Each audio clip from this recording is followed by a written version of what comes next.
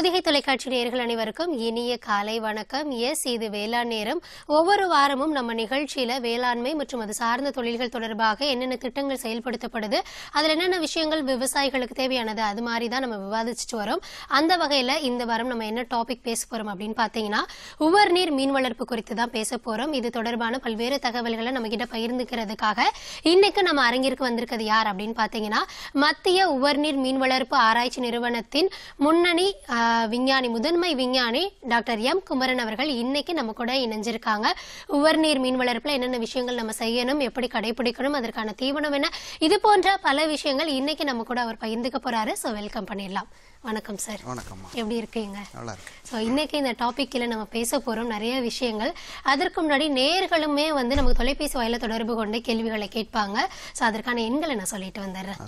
நேயர்களை திரையில காட்டக்கூடிய எண்களுக்கு நீங்க தொடர்பு கொண்டு பேசலாம். இருந்தாலும் அந்த எண்களை ஒரு தடவை நான் உங்களுக்காக சொல்லிடுறேன். நீங்கள் தொடர்பு கொண்டு பேச வேண்டிய எண்கள் 9444901011 மற்றும் 9444901021.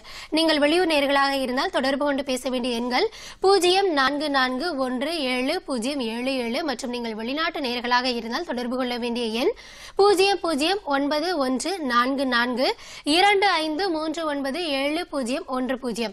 இந்த எண்களுக்கு தொடர்பு கொண்டு நீங்கள் நிகழ்ச்சியில் உவர்நீர் மீன் வளர்ப்பு குறித்த உங்களது சந்தேகங்களை நீங்கள் கேட்டு அதற்கான பதில்களை பெறலாம். சார், நான் சொல்லிட்டேன் உவர்நீர் மீன் வளர்ப்பு குறித்து தான் பேச போறோம் அப்படின்னு. அண்ட் இதற்கு முன்னாடி நாங்க சென்ற வாரம் பேசினது பாத்தீங்கன்னா நன்னீர் மீன் வளர்ப்பு குறித்து பேசியிருந்தோம். சோ அதுல வந்து நன்னீர் அப்படின்றதுக்கு என்ன ஒரு டெஃபினிஷன் அப்படின்ற மாதிரி பார்த்தோம். அதே மாதிரி உவர்நீர் அப்படின்றத நம்ம எப்படி டிஃபைன் பண்ண முடியும்? உவர்நீர் அப்படிங்கிறது என்னன்னு சொன்னா வந்து நம்முடைய ஆறுகளிலிருந்தும் ஓடைகளிலிருந்தும் செல்லக்கூடிய நீர் கடல் நீரோடு சங்கமித்து கலந்து அந்த இரண்டும் கலந்து இருக்கக்கூடிய நீர் தான் வந்து உவர் நீர்னு சொல்றோம். அந்த உவர் நீர்ல பாத்தீங்கன்னு சொன்னா வந்து நமக்கு இந்த ஆறுகளிலிருந்து கொண்டு செல்லப்படுகின்ற நீரில் வந்து பாத்தீங்கன்னா நம்மளுடைய விவசாய நிலங்களிலிருந்து செல்லக்கூடிய உரங்கள், அந்த நுண்ணூட்டங்கள் வந்து சத்து நிறைந்ததாக இருக்கணும் அந்த நீர். அந்த நீரில் வந்து சில மீன் வகைகள் அந்த நீரில் வளரக்கூடியன. அந்த சின்ன சிறு விலங்குண்ணிகளை உண்டு பிற மீன்கள் இருக்கக்கூடிய வாய்ப்பு இருக்கிறது. அந்த மாதிரி வந்து அதே மாதிரி கடலில் இருக்கக்கூடிய சில மீன்கள் இனப்பெருக்கத்திற்கு கடலுக்கு செல்லும். ஆனால் இனப்பெருக்கம் முடிந்ததுக்கு பிறகு குஞ்சுகள் வந்து உவர்நீர் நிலைகளுக்கு வந்துடும். இந்த உவர்நீர் நிலைகளில் வந்து அந்த குஞ்சுகளுக்கு தேவையான நல்ல வந்து ஊட்டச்சத்துக்கள், தீவனங்கள் கிடைக்கிறதுனால வந்து அவை இங்கே வந்து பருவமடைவதற்கு, குறிப்பாக வந்து குஞ்சுகள் வந்து பருவமடைகிறதுக்கு, எங்கள் மெச்சுரேஷன் சொல்கிறோம், மெச்சூரிட்டி அடைவதற்கு தேவையான அந்த ஏதுவான சூழ்நிலை வந்து உவர்நீர் நிலைகளில் நிலவுகிறது. அதனால தான் வந்து உவர்நீர் மீன் வளர்ப்பு அப்படிங்கிற ஒரு பிரிவே நம்ம வந்து வந்தது.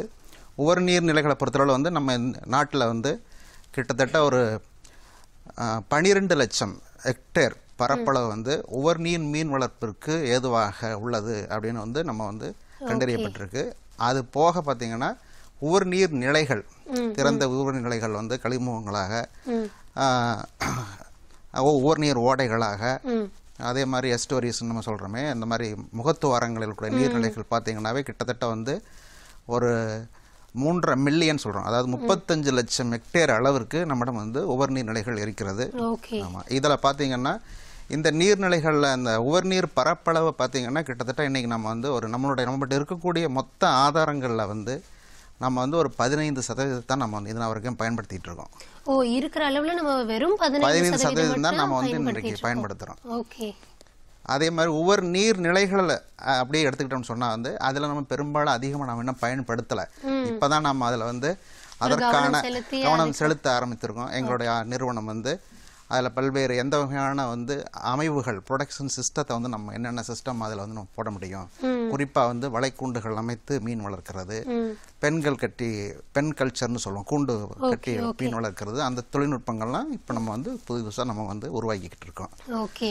ஸோ உவர்நீர் அப்படின்றது நமக்கு வந்து ஆதாரம் நிறைய இருக்கு, இருந்தாலும் நம்ம பயன்பாடு அப்படின்றது நம்ம குறைந்த அளவில் தான் பண்ணிட்டு வரோம் அப்படின்றது. இன்னொரு விஷயம் என்னன்னு சொன்னாங்க வந்து இப்போ நன்னீரை பொறுத்தளவில் வந்து நன்னீரினுடைய தேவை நமக்கு அதிகமாக இருக்குது. விவசாயத்துக்கு, நம்ம குடிநீருக்கு, நமக்கு வந்து கட்டுமான பணிகளுக்கு அப்படிங்கிறக்கலாம். வேற உவர்நீர்னு சொல்றது வந்து அதை மீன் வளர்ப்புக்கு மட்டும்தான் நம்ம அதை பயன்படுத்த முடியும். இனி வரும் காலங்களிலும் கூட வந்து பார்த்தீங்கன்னா நமக்கு நன்னீரினுடைய தேவை அதிகமாக இருக்குது. அதே சமயம் இந்த வந்து பருவ மாற்றங்கள், காலநிலை மாற்றங்கள் அதிகமாயிட்டு இருக்கு. இது பல பயன்பாடுகளுக்கு நன்னீர் தேவைப்படுறதுனால ஒவ்வொரு நீரில் தான் இனிமேல் வந்து நம்ம வந்து மீன் உற்பத்தியை அதிகரிக்க முடியுங்கிற ஒரு சாத்தியக்கூறுகள் இருக்கு. அதனால வந்து ஒவ்வொரு நீரில் மீன் வளர்ப்பு முக்கியமானதாக கருதப்படுகிறது. ஸோ நன்னீரில் வந்து ஃபேக்டர்ஸ் நிறையா இருக்குது, அதனோட தேவை அதிகமாக இருக்குது. ஆனால் ஒவ்வொரு நீரில் வந்து இதுதான் பண்ண முடியும் அப்படின்றப்ப நம்ம தாராளமாக இதில் பண்ணலாம் அப்படின்றதும் நம்ம பார்க்க முடியும். இப்போ நம்ம பார்த்தீங்கன்னா வந்து 2022 வந்து நம்முடைய நாட்டினுடைய மொத்த மீன் உற்பத்தி இன்னைக்கு பார்த்தீங்கன்னா வந்து உங்களுக்கு வந்து 11.5 மில்லியன் டன்கள். ஓகே, ஒரு ஆண்டிற்கு. இந்த மீன் ஒரு உற்பத்தியை வந்து நம்ம வந்து 15 மில்லியன் டன், அதை வந்து 2022 அந்த உயர்த்தி இருக்கணும்னு நம்ம இலக்கு வச்சிருக்கோம். அதே போல வந்து மீன் விவசாயிகளுடைய வருமானத்தையும் நம்ம வந்து இரட்டி பார்க்கணும் 2022 அப்படிங்கிறதுனால அதை நோக்கி நம்ம உத்திகள் நிறைய பயன்படுத்திக்கிட்டு இருக்கோம், உருவாக்கிக்கிட்டு இருக்கோம். அப்படி இந்த ஒரு சூழ்நிலையில வந்து ஒவ்வொரு நீர் மீன் வளர்ப்பின் மூலமாகத்தான் அதிகப்படியா இதை வந்து நம்ம வந்து அச்சீவ் பண்ணுவதற்கான வாய்ப்புகள் நிறைய இருக்கு. ஓகே, நீங்கள் சொல்கிறது எல்லாமே கரெக்டாக இருக்குது. அது மட்டும் இல்லாமல் இதற்காக எப்படி விவசாயத்தில் ஒவ்வொரு திட்டத்திற்கும் ஒவ்வொரு தோட்டக்கலைத்துறையாக இருக்கட்டும், இல்லைன்னா மற்ற விஷயங்களுக்கு ஒவ்வொரு துறை இருக்க மாதிரி இப்போ மீன் வளர்ப்புக்கு அப்படின்ற மாதிரியும் நீங்கள் ஃபஸ்ட்டே சொன்னீங்க, எங்கள் நிறுவனம் எங்கள் துறை மூலமாக நாங்கள் வந்து நிறைய விஷயங்கள் செய்ய முடியுமா, தொடர்ந்து ஆராய்ச்சியெல்லாம் கூட பண்ணிகிட்ருக்கோம் அப்படின்னா என்ன மாதிரியான நடவடிக்கைகள் துறை சார்ந்து எடுக்கப்பட்டுட்டு வருது சார்? இப்போ பார்த்தீங்கன்னா எங்களோட நிறுவனம் மத்திய உவர்நீர் மீன் வளர்ப்பு ஆராய்ச்சி நிறுவனம் வந்து 1987 துவக்கப்பட்டு சென்னையில் வந்து எங்களுடைய தலைமையகம், அது போக மேற்குவங்க மாநிலத்தில் காகதீப்புங்கிற ஒரு இடத்துலையும், குஜராத்தில் வந்து குஜராத் மாநிலத்தில் நவசாரிங்கிற இடத்துலையும் 2 இடத்துலையும் எங்களுடைய மண்டல ஆராய்ச்சி நிலையங்கள் இருக்கு. இப்போ எங்களுக்கு கொடுக்கப்பட்டிருக்கூடிய முக்கியமான பணிகள் என்னன்னு சொன்னா வந்து ஒவ்வொரு நீரில் வளரக்கூடிய மீன் வளர்ப்புக்கு தேவையான தொழில்நுட்பங்களை உருவாக்குதல்.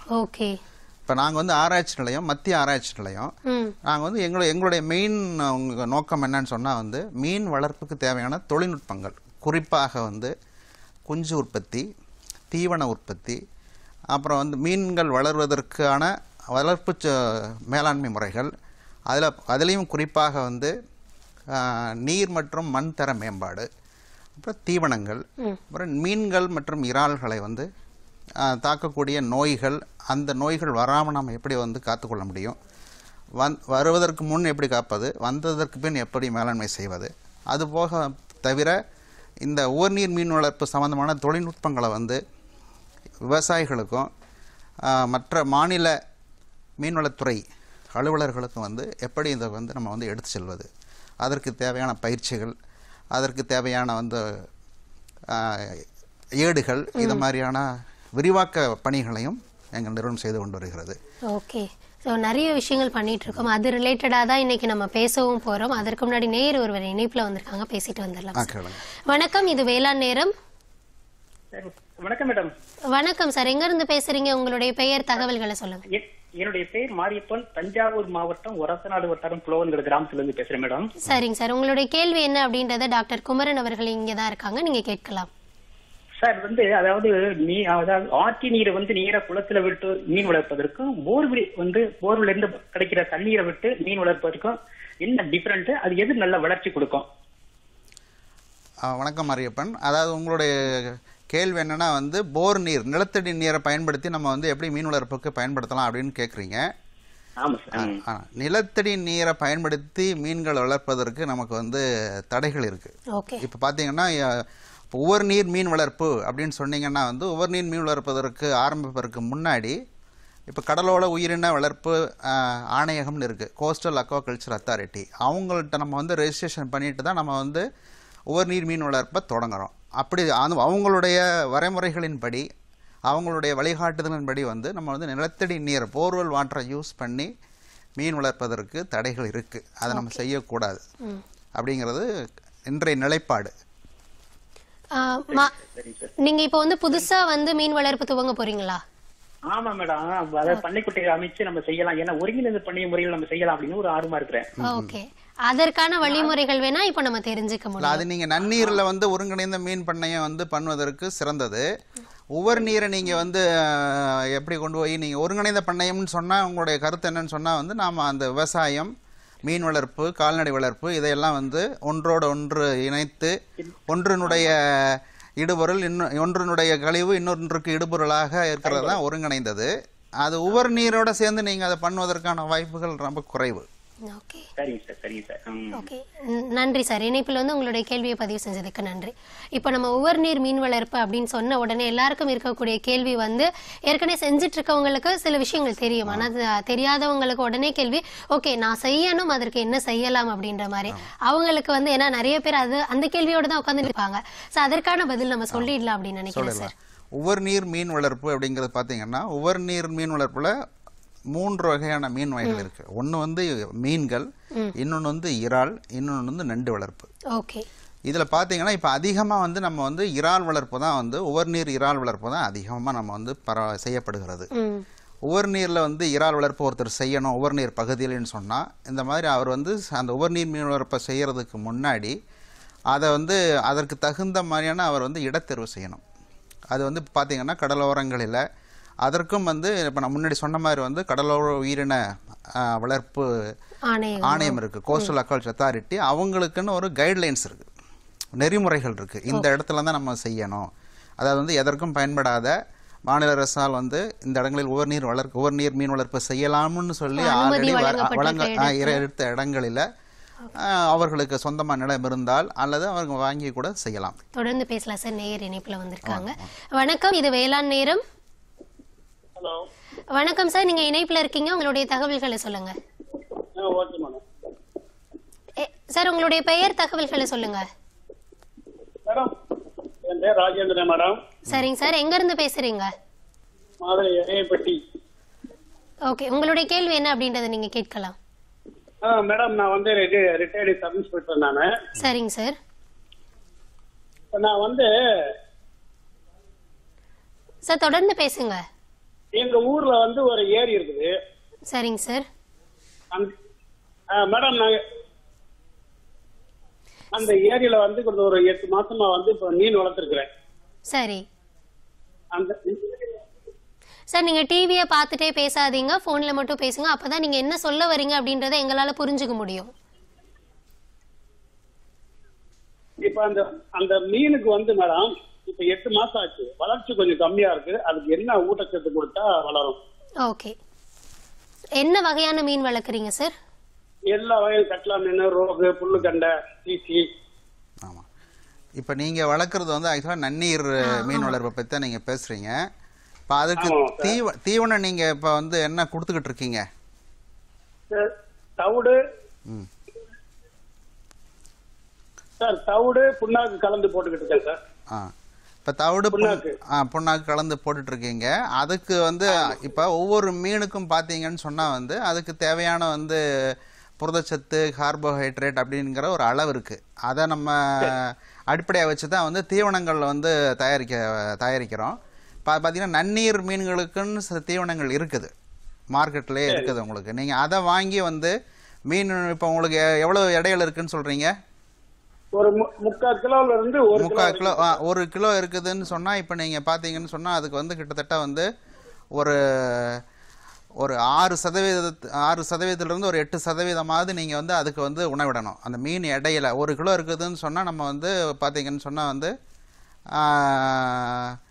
உடல் எடையில 6 இருந்து 8% வரைக்கும் நீங்க வந்து தீவனம் இடணும். ஓகே சார், அது மட்டும் இல்லாம நீங்க நன்னீர் மீன் வளர்ப்பு குறித்து பேசுறதுனால நான் சொல்றேன், சென்ற வாரம் நம்ம வேளாண் நேரத்துல நன்னீர் மீன் வளர்ப்பு குறித்து தான் நம்ம பேசியிருப்போம். அது தொடர்பான தகவல்கள் நீங்க தெரிஞ்சுக்கணும் அப்படின்னா சமூக வலைதளத்துல நீங்க யூடியூப் போனீங்கன்னா டிடி அக்ரிகல்ச்சர் சென்னையில வந்து நன்னீர் மீன் வளர்ப்பு குறித்து சென்ற வாரம் திங்கட்கிழமை நம்ம பேசினதோட வீடியோ இருக்கும், அதையும் நீங்க ரெஃபர் பண்ணிக்கலாம். உங்களுடைய தகவல் சொல்லுங்க சார். அதுக்கு வந்து மாட்டு சாணங்கள்லாம் போடலாமான்னு கேட்கணுமே. இல்லை, அது மாட்டு சாணங்கள் அது பெரும்பாலும் பார்த்தீங்கன்னு சொன்னால் வந்து அது எதுக்காக போடுறோம்னு சொன்னால் வந்து அதில் இருக்கக்கூடிய தலைச்சத்து மணிச்சத்துக்கள் வந்து தாவர மிதவைகளை வந்து கூட்டி கொடுக்கும் உங்களுக்கு தண்ணீரில். அது வந்து அதுக்கு உணவாக பயன்படும் வந்து. அதனால அது மட்டுமே நம்ம போடுறதுனால வந்து தீவனத்தை நம்ம வந்து சோர்ஸ் கிடையாது, அதன் மூலமா அது வந்து மிதவைகளை அதிகப்படுத்தி கொடுக்கும், அது வந்து உணவாக பயன்படும். அதனால அது சொல்லுங்க. சாதம் அதே மாதிரி சாதமும் டெய்லி ஒரு 4 படி அரிசி சமைச்சு சாதமா போட்டுறோம். அதை செய்யலாம். பட் ஆனால் அது சாதத்தில் வந்து உங்களுக்கு வந்து மாவு சத்து தான் அதிகமாக இருக்கும், கார்போஹைட்ரேட்டு. நீங்கள் அதுக்கு தேவையான புரதமும் கொடுக்கணும்னா நீங்கள் கொஞ்சம் அதுக்கான தீவனங்களை நீங்கள் வாங்கி போடணும். கண்டிப்பாக சார். இல்லை இப்போ இப்போ நாங்கள் ஒவ்வொரு நீர்னா நாங்கள் அதுக்குன்னு தயாரிக்கப்பட்ட தீவனங்கள் இருக்குது. அதே மாதிரி நன்னீர்லையும் அதுக்கு தயாரிக்கப்பட்ட தீவனங்கள் இருக்குது. அது நீங்கள் கடைகளில் நீங்கள் இப்போ இப்போ மீன் வளர்ப்பு சம்மந்தப்பட்ட தீவன கடைகளை நீங்கள் அணுகி கேட்டிங்கன்னா அதுக்கான தீவனங்கள் உங்களுக்கு கிடைக்கும். கண்டிப்பா. அதே மாதிரி நான் சொன்ன மாதிரி அந்த நன்னீர் மீன் வளர்ப்பு குறித்த அந்த வீடியோவையும் பாருங்க, கண்டிப்பா உங்களுக்கான தகவல்கள் இருக்கும். நன்றி சார். ஓகே சார், நம்ம நிறைய பேச ஆரம்பிச்சோம் அந்த உவர்நீர் மீன் வளர்ப்பு அப்படின்றது எப்படி அமையணும், எப்படி அமைக்கப்பட வேண்டும்ன்றது. தொடர்ந்து பேசலாம் சார். அதாவது இடத்தேர்வு எப்படி பண்ணணும் அப்படின்னு. இடத்தேர்வு வந்து இப்போ நம்ம வந்து கடலோரங்களில் வந்து வேற எந்த விவசாய நிலங்களா இருக்கக்கூடாது. அது வந்து இந்த மாதிரி வந்து உப்பளங்கள், அதே மாதிரி சாங்சுரிஸு, இந்த மாதிரி வந்து எந்தெந்த இடங்களெல்லாம் வந்து உவர்நீர் வளர்ப்புக்கு பயன்படுத்தக்கூடாதுன்னு இருக்கு. இப்போ நீங்கள் வந்து அது முதல்ல அவர் வந்து இப்போ ஒருத்தர் உவர்நீர் மீன் வளர்ப்பு செய்யணும்னு சொன்னால் வந்து அவர் வந்து நம்மளுடைய மாநில மீன்வளத்துறை என்னுடைய அந்த மாவட்டத்தில் இருக்கக்கூடிய உதவி இயக்குனர்.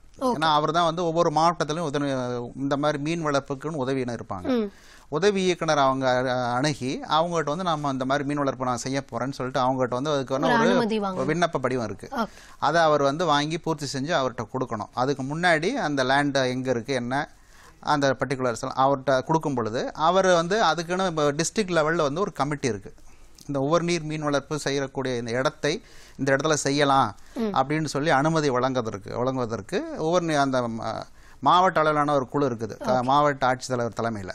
அந்த குழு வந்து அந்த இடத்த வந்து நேரில் சென்று பார்த்து அந்த இடத்துல வந்து இது வந்து உவர்நீர் மீன் வளர்ப்புக்கு ஏற்றது தான், இதனால் வந்து இது வந்து இந்த மாதிரி வந்து வனக்காடுகள் பகுதியாகவோ அல்லது வந்து சரணாலயங்கள் பகுதியாகவோ அல்லது வேறு விவசாய நிலங்களாகவோ மற்ற என்ன இது பயன்பாட்டிற்கு வரக்கூடிய நிலமா இருக்கக்கூடாது அப்படிங்கிறத இதெல்லாம் இருக்குதான்னு பார்த்துட்டு அவருக்கு ஏற்ற வந்து நீர் மாற்று ஆதாரங்கள் இருக்குதா, இந்த உவர்நீரிலிருந்து நாளை பண்ணி அதிலிருந்து வெளியேற்றக்கூடிய நீர் வந்து முழுமையாக வந்து அந்த மாதிரி ப்ராப்பராக வந்து நீர்கள் வெளியேற்றுவதற்கான பாதைகள்லாம் அவர் வச்சிருக்கிறாரா, இதெல்லாம் அனுமதி பார்த்துட்டு. ஏன்னா அந்த குழுவில் கிட்டத்தட்ட ஒரு 6-7 துறையை சார்ந்தவங்க இருப்பாங்க.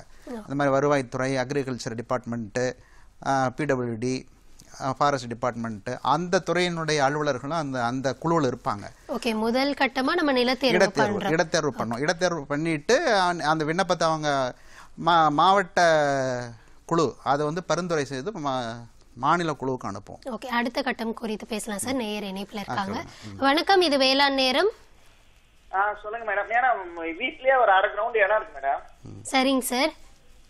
அதுல வந்து விரால் மீன் இது தொட்டி கட்டி வளர்க்கலாமான்னு கேக்குறேன் மேடம். எந்த பகுதியில இருந்து நீங்க பேசுறீங்கன்னு தெரிஞ்சுக்கலாமா? காஞ்சிபுரம் மாவட்டத்துல இருந்து பேசுறேன் மேடம். சரிங்க சார். உங்க கேள்வி என்ன வந்து வீட்டுக்கிட்ட இருக்கக்கூடிய நிலத்துல தொட்டி கட்டி வளர்க்கலாமான்னு கேக்குறீங்களா? தண்ணி விரால் மீன் வளர்க்கலாமா மேடம்? விரால் மீன்ங்கிறது வந்து நீங்க நன்னீர்ல வளரக்கூடிய மீன். அது நீங்க உங்களுக்கு போதிய அளவுக்கு இடம் இருக்கான்னு நீங்க பாத்துக்கணும். வந்து சின்னதா வந்து ஒரு இடத்துல செய்யறது உங்களுக்கு வந்து பொருளாதாரத்தை எக்கனாமிக்கலா அது வந்து உங்களுக்கு இதா இருக்குமான்னு சொல்ல முடியாது. விரால் மீன் வந்து தொட்டி கட்டி வளர்க்குறதுக்கு ஏற்ற மாதிரி யாரும் செய்யலை. அதுக்கான தொழில்நுட்பங்கள் நீங்கள் அந்த நன்னீர் மீன் வளர்ப்பு துறையை சார்ந்தவங்ககிட்ட கேட்டுட்டீங்கன்னா அது உங்களுக்கு கொஞ்சம் விளக்கமாக சொல்லுவாங்க. கண்டிப்பாக சார் சொன்ன மாதிரி அந்த நன்னீர் மீன் வளர்ப்பு தொடர்பான அந்த அதிகாரிகள் கிட்ட தொடர்பு கொண்டு பேசினா நீங்கள் எந்த அளவில் அமைக்கலாம், உங்களுடைய நிலம் எந்த அளவு இருக்குது அப்படின்றத பார்த்து அவங்க உங்களுக்கான அறிவுரையை வழங்க முடியும். சார் சொன்ன மாதிரி அவங்கள நீங்கள் அப்ரோச் பண்ணலாம். சார், நம்ம உவர்நீர் மீன் வளர்ப்பில் அந்த நிலத்தேர்வு குறித்து பேசலாம். நிலத்தேர்வு பண்ணியாச்சு. அதற்கு பிறகு வந்து அந்த இடத்துல வந்து குளங்கள் அமைக்கணும். இப்போ குளங்கள் அமைக்கும் பொழுது வந்து அந்த இடத்துல இருக்கக்கூடிய வந்து காற்று அடிக்கும் திசை, அந்த இடத்தினுடைய நிலத்தினுடைய மண் பார்த்தீங்கன்னா இப்போ வந்து நமக்கு வந்து கிளேயி லோம்னு நம்ம சொல்லுவோம். வந்து களிமண்ணும் பாங்கான களிமண்ணும் மணலும் பாங்கான இடங்கள்ல வந்து அதற்கு தேவை அந்த மீன் தண்ணி நிக்கணும்ல உங்களுக்கு குளத்துல. ஆமா, அந்த மாதிரியான நிலங்கள் வந்து இதுக்கு ஏற்றது. அதுக்கு தகுந்த மாதிரி அந்த குளங்களுடைய அளவு கிட்டத்தட்ட பெரும்பாலும் 0.8 ஹெக்டேர்னு சொல்லுவோம். கிட்டத்தட்ட வந்து 1.5 ஏக்கர்லேருந்து 2 ஏக்கர் மாதிரியான அளவுக்கு குளங்கள். அந்த மாதிரி குளங்களுக்கு நீர் போகிறதுக்கான பாதைகள், அப்புறம் வந்து நம்ம ஆதார நீரில் இருந்து குளங்களுக்கு நீர் எடுக்கக்கூடியதுக்கான அமைப்புகள், இதெல்லாம் அவர் வந்து குளங்கள்லாம் வெட்டணும். வெட்டிட்டு அதுக்கு பிறகு வந்து அந்த குளத்தில் அவர் நீர் ஏற்றணும். நீரேற்ற ஆதாரத்திலிருந்து தான் நீரேற்றணும். அந்த ஆதாரங்கள்லேருந்து நீரேற்றும் பொழுது ஆதாரங்கள்லேருந்து தேவையில்லாத மீன்கள் வேறு எதுவும் வராமல் அதுக்காக நெட்டுகள் அங்கங்கே வந்து உங்களுக்கு வந்து வலைக்கண்ணிகள் கட்டி அதன் வழியாக நீரை வந்து ஒரு குளங்களில் நீர் நிரப்பணும். அந்த நீர் வந்து நம்ம அந்த ஆதாரத்திலேருந்து எடுக்கிறப்ப அந்த நீரின் தன்மையை நம்ம ஆராய வேண்டியது அவசியமாகுதா சார்? சாதாரணமாக வந்து உங்களுக்கு வந்து தண்ணி உங்கள் கடலோரங்கள் இருக்கக்கூடிய நீர்நிலைகளில் வந்து நீரை டெஸ்ட் பண்ணுறது நல்லது தான். வந்து நீரில் பார்த்தீங்கன்னு சொன்னால் வந்து ஒவ்வொன்றுக்கும் இந்த அதில் இருக்கக்கூடிய வந்து உவர்ப்புத்தன்மை, கார அமிலத்தன்மை இதெல்லாம் வந்து நம்ம வந்து டெஸ்ட் பண்ணிக்கிறது வந்து நல்லது. அந்த நீரை வந்து இப்போ குளத்தில் ஏற்றிட்டு அதுக்கப்புறம் அந்த குளங்கள் என்ன இப்போ வந்து ஒவ்வொரு நீர் இறால் வளர்ப்பை பொறுத்தளவில் ஒரு முக்கியமான பிரச்சனைன்னு சொன்னால் வந்து நோய். தொடர்ந்து பேசலாம். நேயர் இணைப்பில் இருக்காங்க. வணக்கம், இது வேளாண் நேரம். வணக்கம் சார், நீங்க இணைப்பில் தான் இருக்கீங்க. உங்களுடைய பெயர் தகவல்கள் சொல்லுங்க. வணக்கங்க, நான் முரளின்னு பேசுறேன். திருவள்ளூர் மாவட்டம் பழவேற்காடு சேர்ந்தவன். சரிங்க சார், உங்களுடைய கேள்வி. ஏற்கனவே நான் வந்து இங்க பழவேற்காடுல ஒரு 2 இறால் குட்டைகள் அமைச்சு கடந்த ஒரு 5 வருஷமா இறால் வளர்த்து வந்தோம். ஆனா இப்போ ரீசெண்டா வந்து பாத்தீங்கன்னா இறால்ல நிறைய நோய்கள் வந்துட்டு இருக்குது. இறால் தொழில் வந்து லாபகரமா இல்ல. வெண்புள்ளி வைரஸ் அப்புறம் சில புதிய நோய்கள்லாம் வர்றதுனால அதை செய்ய முடியல லாபகரமா. இறால் இல்லாம இந்த ஊர் நீர்ல வேற என்னென்ன பண்ண முடியும்னு கொஞ்சம் ஐயா. கண்டிப்பா. இப்போ இறால் வளர்ப்புக்கு உங்களுக்கு நோய்கள் வருவதனால நீங்கள் லாபகரமாக இல்லைன்னு நினைக்கிறீங்க. அதுக்கு இப்போ பார்த்தீங்கன்னா ஒவ்வொரு நீரில் நீங்கள் வந்து மீன்கள் வளர்க்கலாம். குறிப்பாக வந்து இப்போ பார்த்தீங்கன்னா வந்து கொடுவா மீன்கள், பால்கண்டை இந்த மாதிரி மீன்கள் வளர்க்கலாம். இப்போ கொடுவா மீன் வளர்க்குறதுக்கு வந்து உங்களுக்கு பார்த்தீங்கன்னா எங்களுடைய ஆராய்ச்சி நிலையம் வந்து கொடுவா மீன் வளர்க்கறதுக்கான தொழில்நுட்பங்கள் வந்து நாங்கள் வந்து பலமுறை நாங்கள் விவசாயிகளுக்கு வந்து செயல் விளக்கமாக செய்து காட்டியிருக்கிறோம். கொடுவா மீன் வளர்ப்பதில் முக்கியமானதுன்னு சொன்னால் வந்து குஞ்சு பார்த்தீங்கன்னு சொன்னால் வந்து இப்போ கொடுவா மீன் குஞ்சுகள் கிடைக்கிறதுன்னு பார்த்தீங்கன்னா ஒன்று மத்திய உவர்நீர் மீன் வளர்ப்பு ஆராய்ச்சி நிலையத்திலிருந்து கிடைக்கும் இப்போதைக்கு. இன்னொன்று வந்து நம்ம ராஜீவ்காந்தி சென்டர் ஃபார் அக்வா கல்ச்சர்னு சீர்காழியில் இருக்குது. இது 2 இடத்துல இருந்தால் இப்போதைக்கு வந்து குஞ்சுகள் கிடைக்கிது. இது 2மே வந்து அரசு சார்ந்த ஒரு எக்ஸ்பெரிமெண்டல் பொறிப்பகங்கள் தான். அதனால் வந்து நீங்கள் கேட்குற அளவுக்கு வந்து குஞ்சுகள் அங்கே உங்களுக்கு கிடைக்குமான்னு சொல்ல முடியாது. எண்ணிக்கை ஆமாம். அதனால் அங்கேருந்து நீங்கள் குஞ்சுகள் வாங்கினா இப்போ எங்கள் நிறுவனத்திலேருந்து குஞ்சுகள் வாங்கணுன்னா நீங்கள் வந்து இயக்குனர் மத்திய உவர்நீர் மீன் வளர்ப்பு ஆராய்ச்சி நிறுவனம் 75 சாந்தோம் நெடுஞ்சாலை சென்னை 28 நீங்கள் அவங்களுக்கு வந்து கடிதம் எழுதினாலோ அல்லது வந்து முன்னஞ்சல் மூலமாகவோ நீங்கள் உங்களுடைய தேவையை நீங்கள் வந்து அவங்ககிட்ட சொன்னீங்கன்னா குஞ்சுகள் எப்போ கிடைக்கும், எவ்வளவு கிடைக்கும் அப்படிங்கிற தகவல் உங்களுக்கு கிடைக்கும். இப்போ பார்த்தீங்கன்னா உவர்நீர் மீன் வளர்ப்பை பொறுத்தளவில் பார்த்தீங்கன்னு சொன்னால் வந்து பண்ணைகளில் வளர்க்கக்கூடிய சைஸு நம்ம பண்ணையில் அந்த குஞ்சு விடக்கூடிய ஒரு அளவுன்னு பார்த்தீங்கன்னா விரல் அளவுன்னு சொல்லுவோம், ஃபிங்கர்லிங்ஸ். ஏன்னா அதுதான் வந்து அங்கே அதில் விடக்கூடிய அளவு. அது பார்த்தீங்கன்னு சொன்னால் வந்து அந்த அளவுக்கு வந்து ஒவ்வொரு பொறிப்பகங்கள் இருந்து குஞ்சுகள் உங்களுக்கு வந்து கொடுக்கக்கூடிய அளவு வந்து 2 சென்டிமீட்டர் அந்த அளவில் தான் கொடுப்பாங்க. அதை வாங்கி நீங்கள் வந்து அந்த நாற்றங்கால்ங்கிறத மிக மிக முக்கியம் ஒவ்வொரு நீர் மீன் வளர்ப்பை பொறுத்தளவில் வந்து. அதில் பார்த்தீங்கன்னா இப்போ இந்த நாற்றங்காலில் வந்து இதை ஹாப்பாக்கள்னு சொல்லுவோம், ஸ்மால் நெட் கேஜஸ்ன்னு சொல்லிட்டு ஹாப்பா வலைகளில் இட்டு அதுக்கு தீவனங்கள் நல்ல முறையில் வந்து நீங்கள் தீவனங்கள் இட்டு அந்த குஞ்சுகளை பராமரிக்கணும். இன்னொன்று பார்த்தீங்கன்னு சொன்னால் வந்து ஒவ்வொரு நீர் மீன் வளர்ப்பில் பர்டிகுலராக உங்களுக்கு வந்து குறிப்பாக கொடுவா மீன் வளர்ப்பை பொறுத்தீங்கன்னா இது வந்து அவங்களுக்குள்ளரே ஒன்று அடிச்சுக்கிறத ஒரு மீன் வகை, கனாபாலிசம்னு நம்ம சொல்லுவோம். ஒரு தன்னுடைய ஓன் சிப்ளிங் இதுக்குள்ளரே கொஞ்சம் பெரிய மீன் வந்து சின்ன மீனை தாக்கிரும். அதனால அதை வந்து நம்ம வந்து ஒரு வாரத்துக்கு ஒருக்க அதை வந்து கிரேடிங் பண்ணணும்னு சொல்லுவோம். அதை வந்து வகைப்படுத்தி பெரிய மீன்களை வந்து பிரித்து சின்ன மீனை பிரித்து அந்த மாதிரி போடணும். அது ஒரு முக்கியமான இது. அதுவும் இப்போ நீங்கள் பார்த்தீங்கன்னா தீவனம் வந்து அதுக்கு கிட்டத்தட்ட நீங்கள் வந்து டெய்லி ஒரு 2-3 முறை நல்ல முறையில் நின்று அதுக்கு தீவனம் அதுக்கு போதுமான அளவுக்கு இந்த குஞ்சுகளுக்கு நீங்கள் தீவனம் அளிச்சிங்கன்னா இந்த மாதிரியான கண்ணபாலிசமும் குறைவதாக இப்போ நம்ம வந்து பார்க்கலாம். ஆமாம், ஓரளவுக்கு அதனுடைய தேவையான அளவுக்கு நீங்கள் வந்து தீவனம் இடும் பொழுது அந்த கண்ணபாலிசம் குறையுது. அதனால் நீங்கள் குஞ்சு வாங்கி நர்சரி ரீயரிங்னு ஒன்று நீங்கள் பண்ணணும். நாற்றங்கால் வந்து ஒரு 50-60 நாள் நீங்கள் 2 சென்டிமீட்டரில் வாங்கி விட்டீங்கன்னா ஒரு 3 இன்ச்சு 7-8 சென்டிமீட்டர் ஒரு 10 சென்டிமீட்டர் லெவலுக்கு நீங்கள் ஒரு 50 நாளில் வந்து வளர்த்துற முடியும். அதுக்கப்புறம் நீங்கள் அதை வந்து உங்களுடைய வந்து குளத்தில் நீங்கள் போட்டு அதுக்கான வளர்க்கலாம். அதுக்கான தீவனங்கள் வந்து தீவன தொழில்நுட்பமும் வந்து எங்களுடைய ஆராய்ச்சி நிறுவனம் உருவாக்கியிருக்கு. அது நீங்கள் ஆராய்ச்சி நிறுவனத்தை அணுகி எங்களுடைய விஞ்ஞானிகள் அணுகி கூட அதுக்கான தீவனங்கள் இது பண்ணலாம். பட் தீவனம் வந்து ஆராய்ச்சி நிறுவனம் தீவனம் கொடுக்குமான்னு நீங்கள் எதிர்பார்க்க முடியாது. ஏன்னா எங்களுது நாங்கள் வச்சுருக்கிறது எல்லாமே வந்து தொழில்நுட்பங்களை உருவாக்குறதுக்காக தான் நாங்கள் வச்சுருக்கோம். ஓகே, ஏதாவது எக்ஸ்பெரிமெண்டல் நம்ம வந்து செயல்முறையில் பண்ணணும்னு சொன்னால் வந்து தீவனங்கள் உங்களுக்கு வந்து அவங்க கொடுப்பதற்கு ஏற்பாடு செய்வாங்க பேமெண்ட் பேசிஸில். ஓகே. இப்போ வந்து அவர் இறால் வந்து ஒரு நோய் தாக்குதல் இருக்கு அப்படின்னாரு. இதுலயுமே எனக்கு ஒரு கேள்வி இருக்கு. இன்னும் நிறைய விஷயங்கள் இந்த கேள்வியில இருந்து நான் பேசணும் அப்படின்னு நினைக்கிறேன். நம்ம ஒரு பிரேக் போயிட்டு வந்துடலாம் சார். பிரேக் அப்புறமா தொடர்ந்து பேசலாம். நேர்களே, வேளாண் நேரத்துல ஒரு சிறிய இடைவேளைக்கு பிறகு தொடர்ந்து உவர்நீர் மீன் வளர்ப்புல இன்னும் என்னென்ன தொழில்நுட்பங்கள் இருக்கு, என்னென்ன நம்ம கடைபிடிக்கணும், இது போன்ற பல தகவல்களை பேசலாம். இன்னைக்கு வேளாண் நேரத்துல நம்ம உவர்நீர் மீன் வளர்ப்பு குறித்து பேசிட்டு இருக்கோம். அது குறித்து நம்ம கூட வந்து யார் உரையாற்றிட்டு இருக்கா அப்படின்னு பாத்தீங்கன்னா முதன்மை விஞ்ஞானி டாக்டர் எம் குமரன் அவர்கள் இன்னைக்கு நம்ம கிட்ட பேசிட்டு இருக்காங்க. நேர்களும் நிறைய பேர் தொலைபேசி வாயில தொடர்பு கொண்டு பேசிட்டு இருக்காங்க. தொடர்ந்து பேசலாம். நம்ம லாஸ்ட் கலர் அட்டன் பண்ணோம். அவர் சொன்னாரு இறால் வளர்ப்புல வந்து எனக்கு 5 வருஷமா பண்ணிட்டு இருக்காரு. ஏன்னா வெற்றிகரமா இருக்க போய் தான் அவரால் 5 வருஷம் பண்ண முடிஞ்சது. ஆனா நோய் தாக்குதல் ஏற்பட்டுச்சு அப்படின்னு சொன்னாரு இல்லையா? எதனால அந்த நோய் தாக்குதல் ஏற்படும்? இறால்களில் வந்து நோய் தாக்குதல்கள்ங்கிறது ஒரு முக்கியமான பிரச்சனை வந்து அதில் குறிப்பாக வந்து பார்த்தீங்கன்னு சொன்னால் வந்து வைரஸ் நோய்கள், அதாவது நோய் கிருமிகளினால் ஏற்படக்கூடிய நோய்கள். இன்னொரு பிரிவாக எடுத்துக்கிட்டோம்னு சொன்னால் வந்து நம்மளுடைய மேலாண்மை முறைகளில் இருக்கக்கூடிய குறைபாடுகளால் ஏற்படக்கூடிய நோய்கள்.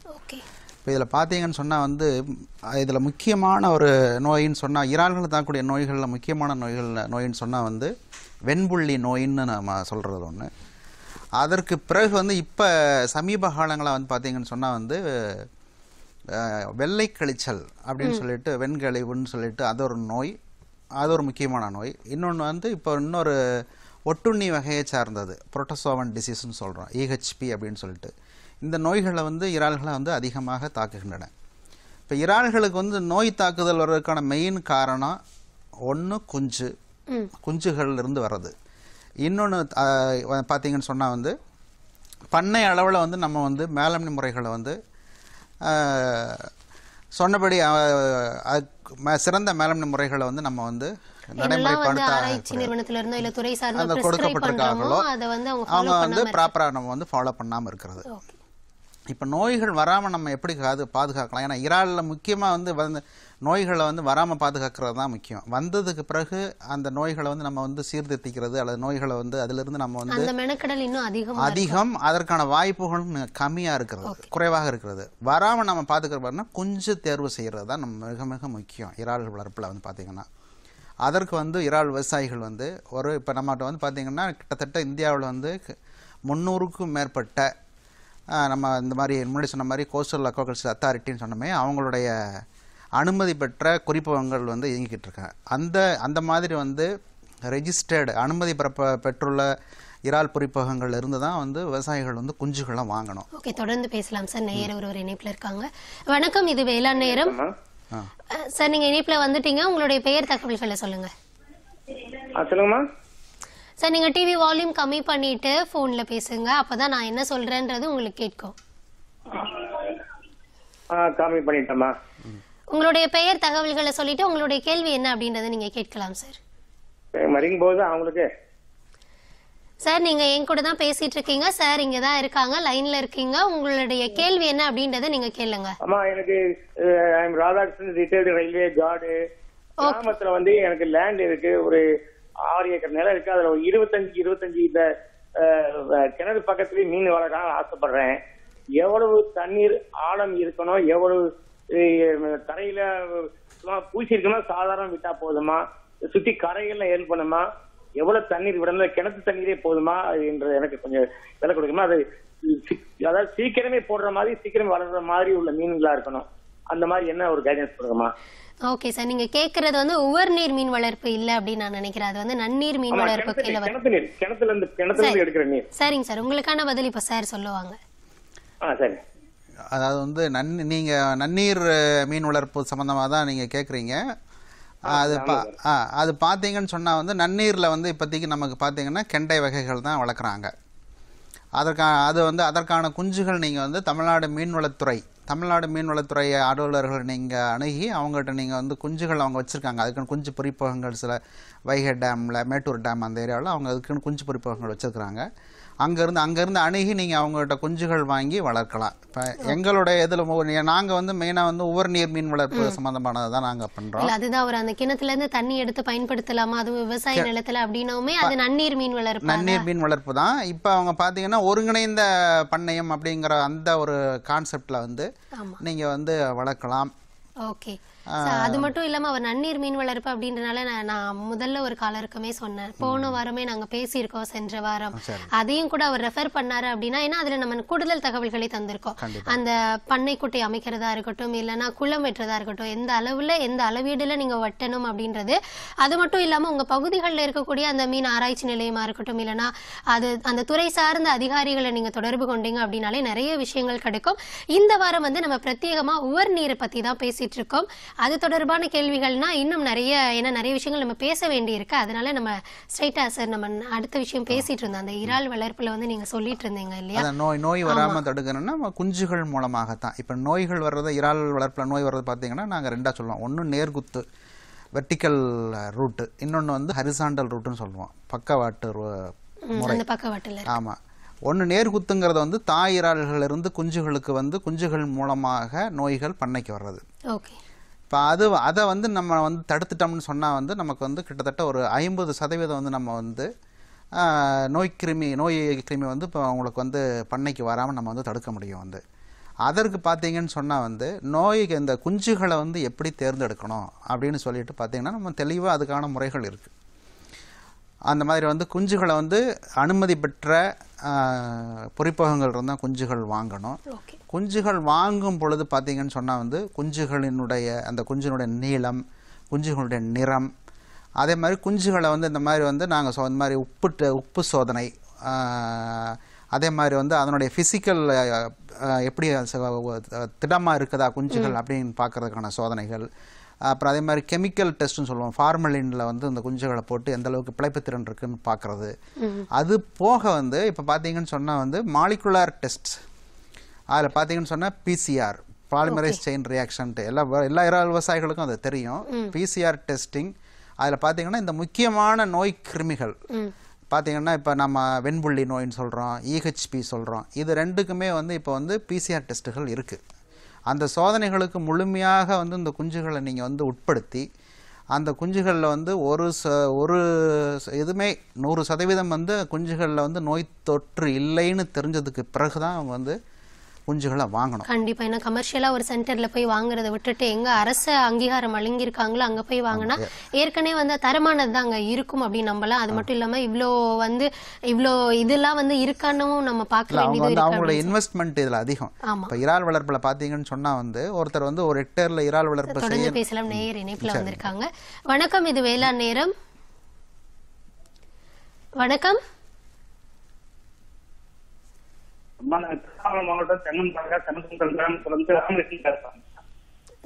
உங்களுடைய பெயர் என்ன சார்?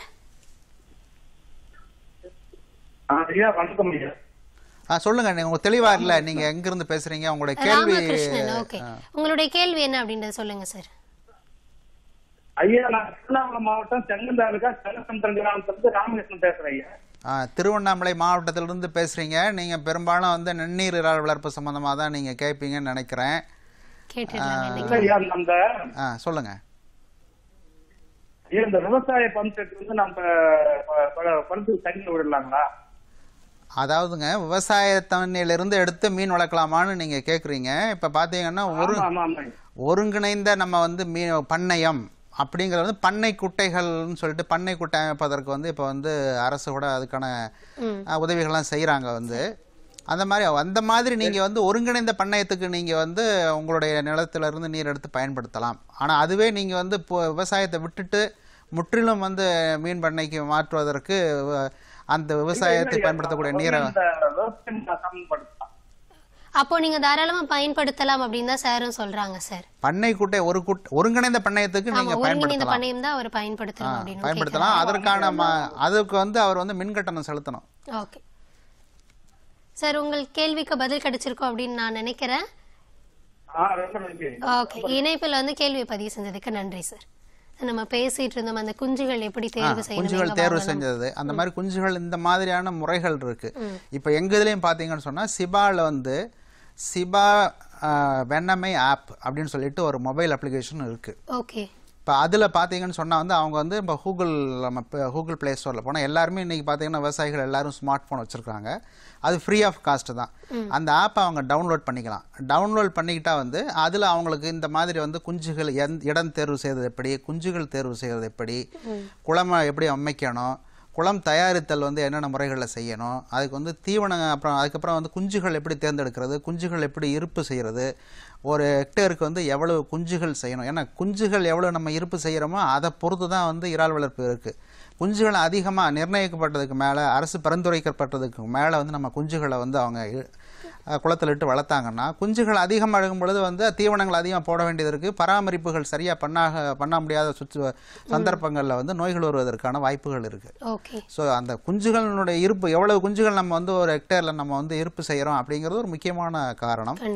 அதுபோக தீவனம் எப்படி தீவனம் விடுகிறதுன்ட்டு இப்போ பார்த்தீங்கன்னா சிபா எங்களுடைய ஆராய்ச்சி நிறுவனம் பார்த்தீங்கன்னா தீவனம் வந்து பார்த்தீங்கன்னா இறால் வளர்ப்பில் கிட்டத்தட்ட 60% 70% உற்பத்தி செலவு வந்து தீவனத்துக்கு தான் போகுது. ஸோ தீவனத்தை அவர் வந்து தீவனம் இடுதலை மேம்படுத்துவதாகவும் இவரே இப்போ நம்ம பண்ணைகளிலே வந்து தீவனங்களை தயாரிச்சுக்கிறதுக்கு எங்களுடைய நிறுவனம் வந்து தொழில்நுட்பங்களை உருவாக்கியிருக்கு. தொழில்நுட்பங்கள் அதுக்கு தேவையான உபகரணங்களை வந்து எங்கள் நிறுவனங்கள் விஞ்ஞானிகள் அணுகி அவங்க அந்த ஆலோசனையை பெற்றுக்கொள்ளலாம். கண்டிப்பா கண்டிப்பா. ஓகே, இப்போ வந்து நம்ம பேசிட்டு இருக்கோம், அவர் இறால் தொடர்பான ஒரு கேள்வி கேட்டனால ஓகே அது தொடர்பான விஷயங்கள் நம்ம பேசிட்டு இருக்கோம். இன்னும் மீன் தொடர்பாகவும் அது மட்டும் இல்லாம உவர் நீர்ல நண்டு வளர்க்கலாம் அப்படின்னு சொன்னீங்க, அது தொடர்பா பேசலாம். ஆனா அதற்கு முன்னாடி நேயர் ஒருவர் இணைப்பில் இருக்காங்க, பேசிட்டு வந்துடலாம். வணக்கம், இது வேளாண் நேரம். ஹலோ வணக்கம். சந்திரசேகர், வேலூர் காட்பாடியில பேசுறேன் மேடம். ஓகே, உங்களுடைய கேள்வி என்ன அப்படின்றத நீங்க சார் இங்க தான் இருக்காங்க, கேட்கலாம். கண்டிப்பா சார், இந்த மீன் வளர்ப்பு அப்படின்னு எடுத்துக்கும் பொழுது குளங்கள், குட்டைகள், ஏரிகள் இதுல மீன் வளர்ப்பு அப்படிங்கிறதுக்கும் நம்ம பிரத்யேகமாக மீன் வளர்க்கணும் அப்படின்னு கற்றக்கூடிய விஷயங்களுக்கும் வித்தியாசம் அப்படிங்கறது ஏதாவது இருக்கா? சோ நீங்க சொல்லக்கூடிய திட்டத்தின் மேல அந்த மீன் வளர்ப்பு அப்படிங்கறத நாங்க கடைபிடிக்கும் பொழுது அதிகமாக மீன்கள் அப்படிங்கறது கிட்டறதுக்கு வாய்ப்புகள் இருக்கா? எனக்கு பேசிக்கா என்ன டிஃபரன்ஸ் இருக்கு இந்த திட்டம் மூலியமாக இருந்து தெரிஞ்சுக்கிறதுக்கு எனக்கு கொஞ்சம் வாய்ப்பு வேணும். ஓகே. இல்லை, இப்போ நீங்கள் வந்து பிரத்யேகமாக வந்து நீங்களே குளம் வெட்டி அதில் மீன் வளர்க்குங்கிறது வந்து உங்களுடைய சொந்த இடத்துல நீங்கள் செய்வீங்க. வேற நீங்கள் கிராமங்கள் இருக்கக்கூடிய குளங்கள் அந்த மாதிரி அது வந்து பொது சொத்து. நீங்கள் வந்து கிராமங்களில் இல்லை ஒரு மாதிரி குத்தகைக்கு அதை எடுத்து அதை வந்து நீங்கள் பண்ணுவீங்களா இருக்கும். இப்போ அதில் வந்து நீங்கள் வந்து இப்போ இந்த அளவுக்கு வந்து நீங்கள் வந்து ஒரு இங்கே இருப்பு செய்யக்கூடிய அளவுக்கோ அல்லது அங்கே அதே மாதிரி உங்களுக்கு வந்து இப்போ சில டைங்களில் வந்து தண்ணீர் மாற்றங்கள் இதெல்லாம் செய்ய வேண்டியது இருக்கும். உவர் நீர் மீன் வளர்ப்பில் வந்து அதெல்லாம் வந்து அங்கே வந்து அதற்கான வாய்ப்புகள் வந்து கம்மியாக இருக்கும். அந்த மாதிரி ஒரு குளம் அந்த மாதிரி இதுகளில் வந்து நீங்கள் வந்து உவர் நீர் மீன் வளர்ப்பை வந்து அங்கே வந்து இந்த மாதிரி ஏரிகள் அந்த இதில் வந்து தொடர்றதுக்கான வாய்ப்புகள் குறைவு. ஏன்னா அங்கே வந்து உங்களுக்கு வந்து அங்கே நன்னீர் தான் இருக்கும். இப்போ அதில் வந்து நன்னீர்லேயே பார்த்தீங்கன்னு சொன்னால் வந்து இப்போ இந்த நாங்கள் இப்போ இறால் வளர்ப்புலேயே பார்த்தீங்கன்னா இப்போ வெண்ணமை இறால்னு சொல்லிட்டு ஒரு இறால் தான் அதிகமாக வளர்க்கப்படுகிறது. வந்து பசிபிக் வெள்ளை இறால்னு சொல்கிறோம். அது வந்து அந்த இறால் வந்து கொஞ்சம் லோ சலைனிட்டி, அதாவது உப்புத்தன்மை குறைந்த இடத்துலாம். இப்போ நம்ம சாதாரணமாக வந்து உவர் நீர் மீன் வளர்ப்புக்கான தகுந்த உப்பு நிலை வந்து 28 to 32 வரைக்கும் சொல்கிறோம் ரேஞ்சு. இப்போ சில பகுதிகளில் வந்து குறைவான ஈவன் ஒரு 5 PPT உப்புத்தன்மை இருக்கக்கூடிய இடங்களில் கூட வந்து அதை அவங்க வந்து வளர்க்குறாங்க. ஸோ அந்த மாதிரி கூட அவங்க இந்த மாதிரி வெண்ணமை இறால் குஞ்சுகள் கூட விட்டு வளர்க்கலாம். ஓகே, இவங்க கேக்குறது ஒரு தேங்கி அதாவது குளமோ குட்டையோ அப்படின்றப்போ வந்து நம்ம அந்த நீர் மாற்றம் செய்யறது அது முடிஞ்சதுக்கு அதாவது என்னன்னா நீர் தரத்தை நம்ம வந்து பாதுகாத்துக்கிற நீர் தரத்தை நம்ம வந்து நிலைநிறுத்துறதுக்கு வந்து சிரமங்கள் இருக்கு. இப்ப மற்றபடி நம்ம குளமா வச்சிருந்தோம்னு சொன்னா வந்து நம்ம ஒரு நீரை வந்து மேற்கொண்டு ஒரு டாப் அப் பண்ணிக்கிறதுக்கோ அல்ல ஒரு கொஞ்சம் நீரை வெளியேற்றிட்டு இன்னொரு நீரை இது பண்ணிக்கிறதுக்கோ வாய்ப்பு இருக்கு. இன்னொன்னு வந்து இறால் வளர்ப்புல பாத்தீங்கன்னு சொன்னா வந்து இறால் குளங்கள் இருக்கக்கூடிய வந்து கழிவுகள் அதையெல்லாம் வந்து இப்போ நம்ம வெளியே எடுக்கிறதுக்கு பார்த்தீங்கன்னா அவங்களுக்கு சென்ட்ரல் ட்ரைனேஜ்னு ஒரு முறை நம்ம கொண்டு வந்திருக்காங்க. இப்போ அந்த மாதிரி அதாவது ஸ்ரிம்ப் டாய்லெட்டுன்னு சொல்கிறாங்க. இப்போ வந்து இறால் டாய்லெட்ஸும்பாங்க. அதை வந்து அதனால் அந்த கழிவுகள் வந்து அப்பப்போ வந்து வெளியே எடுக்கிறதுக்கு அடியிலே பைப் லைன்லாம் கொடுத்து வந்து இதெல்லாம் வந்து நம்ம ஏரிகள் அந்த இதில் வந்து செய்வதற்கான வாய்ப்புகள் குறைவு. அது வந்து அதுதான் அவங்களும் அதுதான் கேட்டாங்க, என்ன டிஃப்ரென்ஸ் இருக்கும் அப்படின்றப்போ நம்ம சொல்லிட்டோம் அப்படின்னா அவங்களும் விளங்கிட்டு இருப்பாங்க அப்படின்னு நம்புறேன். நிறைய விஷயங்கள் பேசிட்டு இருக்கோம் சார், இறால் தொடர்பான விஷயங்கள் பேசியாச்சு. இன்னும் மீன் மற்றும் நண்டு வளர்ப்பு குறித்து பேசலாம். ஒரு சின்ன பிரேக் போயிட்டு வந்துடலாம். நேர்களே, வேளாண் நேரத்தில் ஒரு சிறிய இடைவேளைக்கு பிறகு தொடர்ந்து உவர்நீர் மீன் வளர்ப்புல இன்னும் பல தகவல்கள் இருக்கு, தொடர்ந்து பேசலாம். வணக்கம், இது வேளாண் நேரம். வணக்கம் சார். வணக்கம். வணக்கம் மேடம். நான் கொடைக்கானல்ல இருந்து பள்ளைங்க கோம்ப நாங்க இருக்கிற ஏரியா அட்ரஸ். என் பேர் கமலாங்க மேடம். வணக்கம்மா. கொஞ்சம் இடம் கொஞ்சம் நிறைய இருக்குங்க மேடம். நான் ஒரு தண்ணி தொட்டி வீட்டுக்கு முன்னால வச்சிருக்கிறேன். சரிங்கம்மா. அதுல வந்து மீன் வளர்ப்பு செய்யலாமா அப்படின்னு கேக்குறீங்களா? ஆமா, அப்படின்னு நானு கேக்குறேங்க மேடம். அதாவது தொட்டி வந்து எனக்கு ஊத்தெல்லாம் கிடையாது. மேல கீழே வந்து ஒரு ஓடையில ஊத்து போட்டு அதுல மோட்டர் போட்டு தண்ணி வேஸ்டா தான் இருக்கு. அவங்களும் நன்னீர் மீன் வளர்ப்பை தான் நீங்க கேக்குறீங்கன்னு தெரியுதுங்கம்மா. அதுக்கு நீங்க பாத்தீங்கன்னா ஓரளவுக்கு ஒரு அரை ஏக்கராவது நீங்க வச்சிருந்தீங்கன்னா தான் அதுல வந்து நீங்க ஒரு பொருளாதாரம் சார்ந்த நம்ம போடக்கூடிய முதலீட்டுக்கு தகுந்த மாதிரியான ஒரு வருமானத்தை நம்ம எதிர்பார்க்க முடியும். நிலம் அந்த அளவுல இருக்காமா?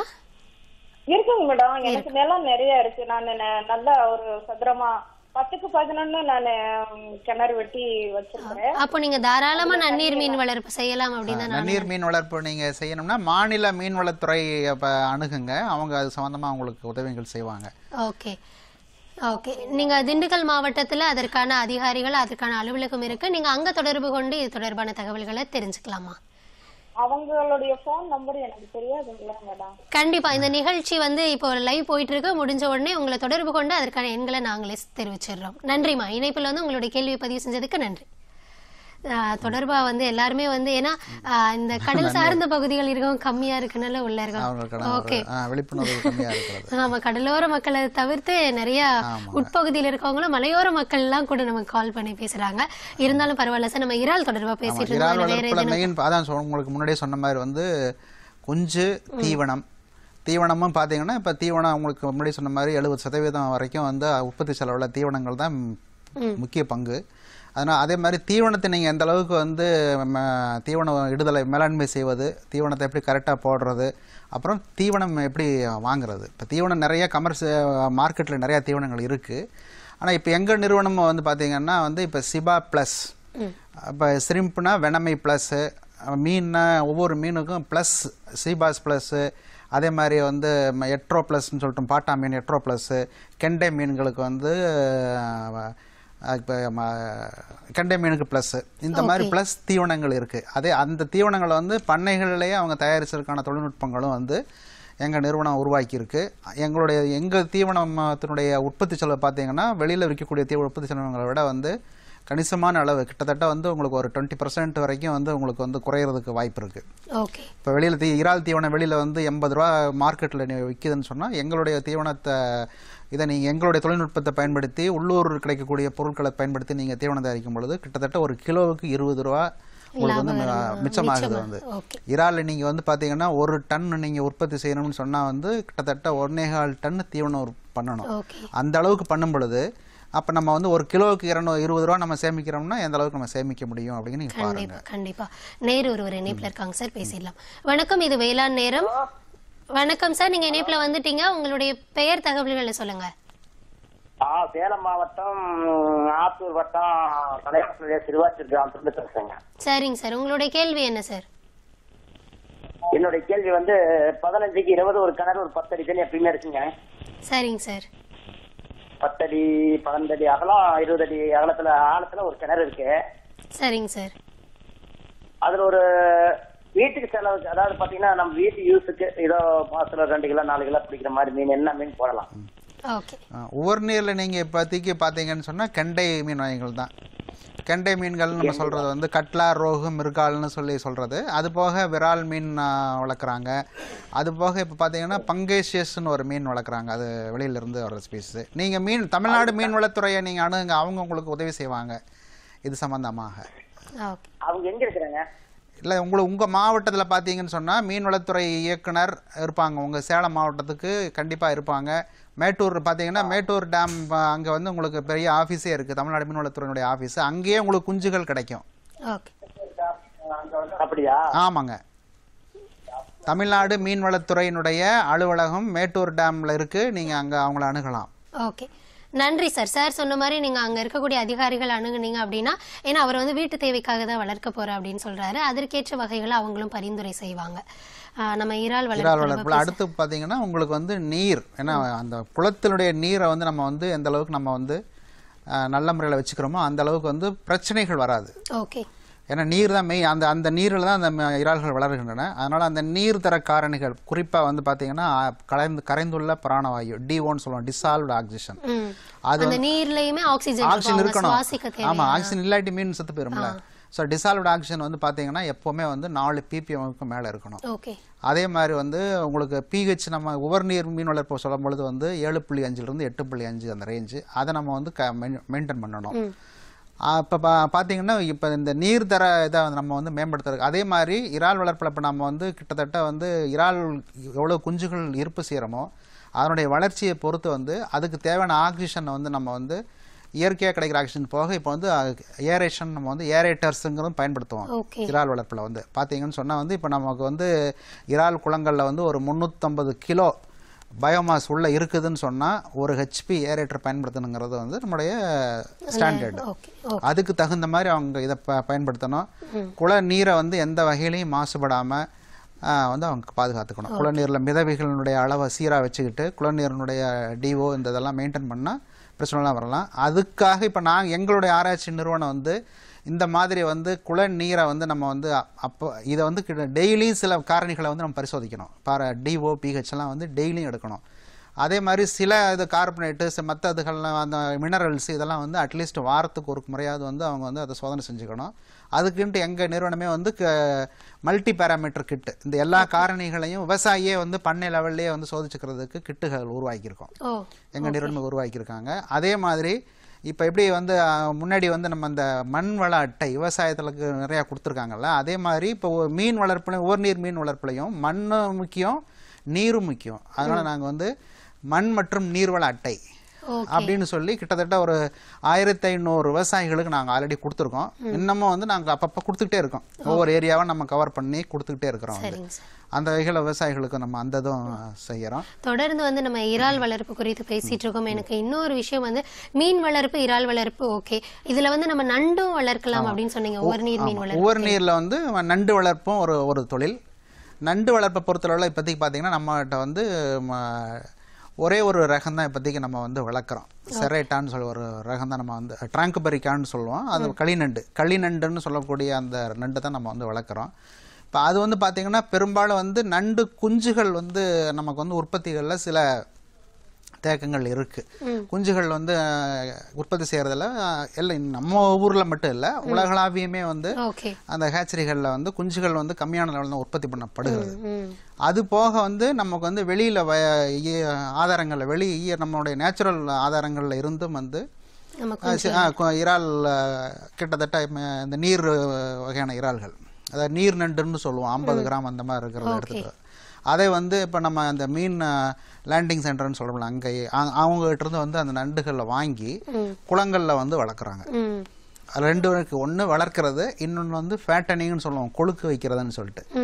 அதாவது இந்த நீர் நண்டுகளை வாங்கி ஒரு மாதத்துக்கு வந்து பெண் சுற்றி வர வலை கட்டி நீர்நிலைகளில் வந்து அதில் அந்த நீர் நண்டுகளை வச்சு அவங்களுக்கு அதுக்கு வந்து தீவனம் அந்த நம்ம நல்ல அந்த கழுசை மீன் சொல்லுவோம்ல, கழுசடை மீன்கள், அதாவது வந்து நம்ம பயன்படுத்தாத மீன்கள், ட்ராஷ் ஃபிஷ்ன்னு நம்ம சொல்லுவோம், வேஸ்ட் ஃபிஷஸ், அதை வந்து வெட்டி போட்டு அந்த நண்டுகளை கொழுக்க விடுறதுன்னு சொல்லுவாங்க. அதை வந்து உணவா அளிக்கிறோம், நம்ம அதை உணவா வந்து மீனுக்கு அளிக்கிறது. அதாவது வந்து நம்ம உண்ணக்கூடிய மீன் அந்த வகையில் அல்ல, அது வந்து சும்மா வேஸ்டா நம்ம வந்து கழிவு மீனா இருக்கக்கூடிய மீன்களை வந்து அது வந்து நண்டுக்கு உணவா கொடுத்து அந்த இதை வந்து இப்போ வந்து ஒரு மாசம் ஒரு 28 நாள் இருந்து ஒரு மாசம் வரைக்கும் கொழுக்க விடுதல் வந்து நண்டு. இப்போ பார்த்தீங்கன்னா 1 கிலோ அளவுள்ள ஒரு நண்டு வந்து கிட்டத்தட்ட 2000 ரூபா வரைக்கும் போகும், 1 கிலோ நண்டு. இப்போ நீங்கள் அந்த மாதிரி ஒரு 100 கிராம் அந்த மாதிரி நீங்கள் வச்சு கொழுக்க விடுறது பார்த்தீங்கன்னு சொன்னால் வந்து ஒரு மாதத்தில் வந்து அது ஒரு 1/4 கிலோ அந்த மாதிரி வர்றதுக்கு வாய்ப்பு இருக்குது. அது வந்து கொழுக்க விடுதல். இன்னொன்று வளர்க்குறது என்னன்னு சொன்னால் இந்த மாதிரி நண்டு குஞ்சுகளில் வந்து பண்ணைகள் இந்த மாதிரி நம்ம இறால் வளர்ப்பு மீன் வளர்ப்பு செய்கிற மாதிரி பண்ணைகள்லாம் இட்டு அதுக்கு தீவனமும் இருக்குது. அதுக்கு நம்ம சிபாவிலே வந்து அதற்கான தீவனமும் நம்ம வந்து நம்மகிட்ட இருக்குது. அந்த தீவனங்களை வந்து அதுக்கு வந்து விட்டு அது பார்த்தீங்கன்னா இந்த மாதிரி ஒரு 150 கிராமுக்கு மேலே விட்டதை வந்து ஒரு 6 மாதங்கள் நீங்கள் வந்து இந்த தீவனம் விட்டு குளங்களில் வளர்த்தோம்னு சொன்னால் வந்து 6 மாதத்தில் வந்து ஒரு மினிமம் வந்து உங்களுக்கு வந்து ஒரு 1/2 கிலோ 500 கிராமிலிருந்து 700 கிராம் 750 கிராம் வரைக்கும் ஒரு 6 மாதத்தில் வந்து வளரக்கூடியது. ஓகே, அதுவும் நல்ல ஒரு தொழில்.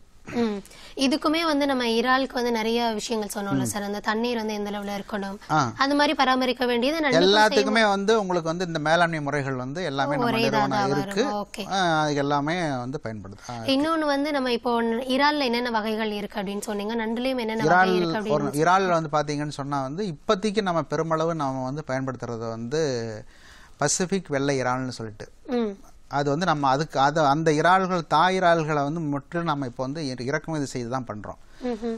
முன்னாடி வந்து நம்ம இதில் வந்து நம்ம பாரம்பரிய நம்மளுடைய ரகம்ங்கிறது வந்து முதல்ல டைகர் ஸ்ரிம்புன்னு சொல்லுவோம், புலி இறால்னு சொல்லி பயன்படுத்திட்டு இருந்தோம். அதில் இந்த நோய் கிருமிகள் நோய் தாக்குதல்கள் அதிகமாக வந்துட்டதுனாலையும் அதுக்கு பார்த்தீங்கன்னு சொன்னால் வந்து இந்த மாதிரி சில நோய் கிருமிகள் விளக்கப்பட்ட தாய் இறால்களில் வந்து அமெரிக்காவில் இருக்கக்கூடிய சில ஆராய்ச்சிகள் மூலமாக வந்து அவங்க உருவாக்குனாங்க. அது மாதிரி இப்போ அந்த மாதிரி வந்து நோய் கிருமி தொற்று இல்லாத தாய் இறால்களை நம்ம வந்து இறக்குமதி பண்ணி அந்த குஞ்சுகளை தான் விவசாயிகள் வாங்கிட்டு போகிறாங்க, வாங்கி பயன்படுத்துகிறாங்க. இதற்கு மாற்றாக ஆல்டர்னேட்டிவாக வந்து பார்த்திங்கன்னா நம்ம இந்திய ரகமே வந்து இந்திய வெள்ளை இறால் அப்படின்னு சொல்லிட்டு அதை இப்போ எங்கள் நிறுவனம் வந்து அதுக்கு மாற்று ஒரு ஆல்டர்னேட்டிவாக வந்து பார்த்திங்கன்னு சொன்னால் இந்த நம்மளுடைய ஆதாரங்களிலிருந்தே வந்து தாயிரால்களை வந்து இது பண்ணி கலெக்ட் பண்ணி அதை நம்ம அதிலிருந்து குஞ்சு உற்பத்தி பண்ணி நாம் அதை வந்து இந்தியாவிலுடைய அனைத்து கடலோர மாநிலங்களிலும் வந்து நம்ம வந்து அதை வந்து செயல் விளக்கமாக செஞ்சு காட்டி இந்திய வெள்ளை இறாலும் வந்து வெணமை இறாலுக்கு ஈக்குவலாக வந்து வளரக்கூடியது.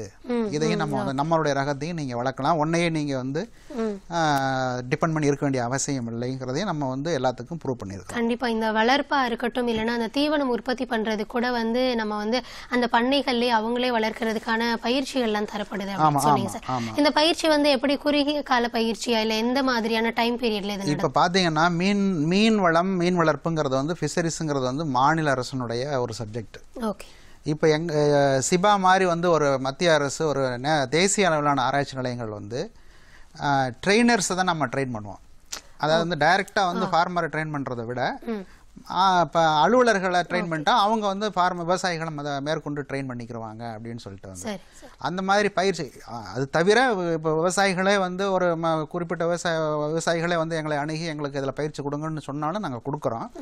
அந்த மாதிரி பயிற்சிகள் நாங்கள் தரோம். வந்து மினிமம் ஒரு 10 நாள் பயிற்சி எல்லா இதுலையும் தரோம். அதே மாதிரி நீட் பேஸ்டு தேவைக்கு தக்க மாதிரி பயிற்சி. இப்போ வந்து ஒருத்தர் வந்து நான் வந்து இங்கே ஒரு இதாக முழுமையாக கற்றுக்கிறேன், தீவன தயாரித்தலை பற்றி நான் தெரிஞ்சுக்கிறேன், அல்லது வந்து குஞ்சு உற்பத்தியில் நான் வந்து ஓரளவுக்கு நான் தெரிஞ்சுக்க விரும்புகிறேன்னு சொன்னால் அவர் இங்கே இந்த மாதிரி நீட் பேஸ்டு ட்ரைனிங் ப்ரோக்ராம்ஸும் வந்து அதுக்கு தகுந்த மாதிரி 1 மாதமோ அல்லது 15 நாளோ அதுக்கு தகுந்த மாதிரி கட்டணம் செலுத்தி அவர் வந்து அந்த பயிற்சி எடுத்துக்கலாம். ஓகே, இதுல வந்து இன்னொரு விஷயம், முக்கியமான விஷயம், ஏன்னா வந்து டைம் கம்மியா இருக்கனால நான் அதை கேட்டுடணும் அப்படின்றனால முதலாவதா கேட்டுடுறேன். என்னன்னா அந்த மார்க்கெட்டிங் அப்படின்றத இதுல ரொம்ப முக்கியம் இல்லையா சார்? நீங்க வந்து நிலத்தேர்வா இருக்கட்டும் இல்ல மத்த எவ்வளோ மெனக்கெடல்கள் இருந்தாலும் இறுதியா அதை மார்க்கெட்டிங் பண்ணி நீங்க கொண்டு போய் வியாபாரம் பண்ணி லாபம் பார்த்தாதான் அவங்களுக்கு ஒரு மகிழ்ச்சி. ஸோ இதுல வந்து இந்த மார்க்கெட்டிங் ஸ்ட்ராட்டஜி அப்படின்றத நம்ம எப்படி இதுல எடுத்துட்டு போறாங்க? இறால் வளர்ப்பு பொறுத்தளவில் வந்து மார்க்கெட்டிங் வந்து பெரிய பிரச்சனை கிடையாது. ஏன்னா ஆமா, இறால் வளர்ப்பு பொறுத்தளவில் நம்ம உற்பத்தி செய்கிற இறால்களில் கிட்டத்தட்ட ஒரு 90% வரைக்கும் நம்ம ஏற்றுமதி தான் செய்கிறோம்.